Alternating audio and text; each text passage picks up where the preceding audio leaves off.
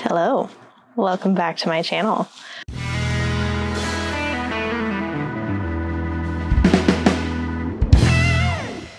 It's been a while, let's be real. Today's video is going to be a comparison and kind of an unboxing of the Amazon Amazon wardrobe. As a preface, I did subscribe to StitchFix for a little while. Now I've been home a lot more and in more loungewear, and I don't have a lot of that. I've focused a lot of my closet on pieces that I can use both at work and outside of work. So a lot of dresses and things that I could like dress up or dress down. With the past 2 months being in quarantine and not going out into public, I've done a lot of online shopping, just like I'm sure plenty of other people have. And Amazon has been one of the probably most frequented sites. And the other day I was browsing Amazon and I saw that they had a Prime wardrobe option. I had seen it before, but I hadn't really been too interested in it. So, Prime wardrobe versus StitchFix. There are a lot of differences between the two. With StitchFix, you pay a styling fee. The $20 that you pay styling fee either goes towards something that you buy within that box that you get, or it's just a $20 fee and you don't get that back. What I liked about Prime Wardrobe is that you don't pay anything extra on top of what you would normally pay for the items. The prices weren't inflated, like they were the same price whether you did the wardrobe or you just knew what you wanted and you ordered it. So there was no styling fee. However, StitchFix charged a $20 styling fee because they had people picking out the items for you. So you didn't really go in there and make any decisions. You just took the style quiz and they would style you and give you a box of however many items and you chose what you like based on that. If you had, say, a special event coming up, you could tell the stylist, whatever it might be, you can tell them that and then they'll take that into account. So maybe they'll pick out a fancier dress for you. If you're looking for more casual wear, they take that into account and they'll adjust accordingly. Amazon does not charge a fee because you have to go in there and do the work yourself. So you have to vet the items yourself. You have to check to make sure that they're the right size. Versus on StitchFix, you tell them what size you are and they go based on your size and what they know about the brand.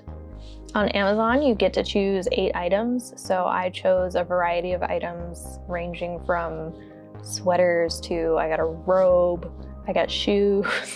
I got to choose 8 things before they shipped it. You can choose, I think, between 5 and 8, so you don't always have to choose 8. 8 is the max items that you can get from Prime Wardrobe at a time. One of the reasons why I didn't end up liking StitchFix as much as I wanted to is because I feel like they wanted the items back too quickly. So you get 3 days to try it on after a StitchFix delivery. But when I was looking through the FAQ, you also have the option to extend it a few more days.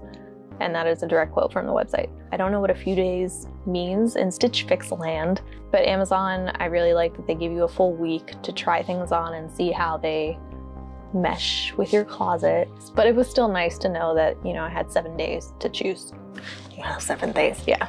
One of the differentiators with StitchFix is they pride themselves on quality items. It really depends on what you shop for on Amazon. There was a lot of things in this Amazon Prime Wardrobe pick that I did that the brands were more basic.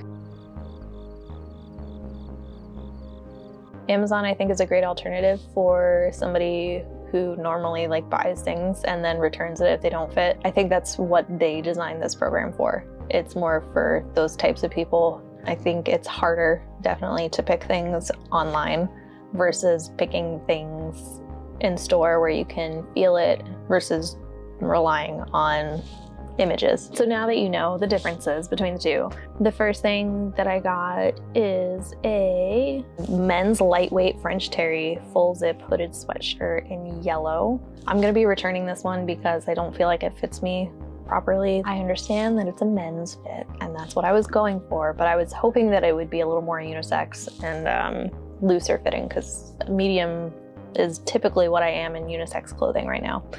And also I don't think it's worth $24. Same goes for the next one, which is a lightweight French terry hooded sweatshirt in teal.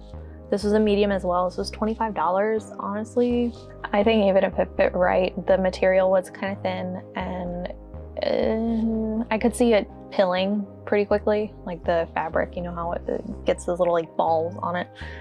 I could see it doing that pretty quickly, so that's gonna go back because it's meh. It's whatever. Amazon Essentials men's lightweight jersey full zip hoodie in black.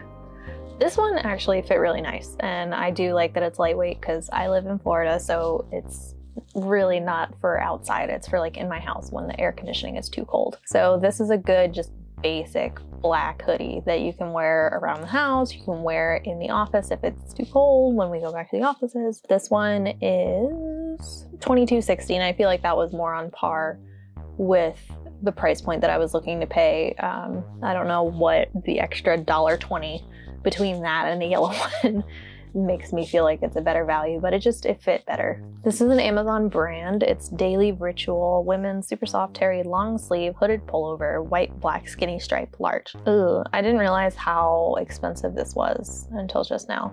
So I'll probably be returning it, but I think if you live in a state that gets cooler more often, this would be a good buy because it was very comfortable and soft, definitely super soft, absolutely.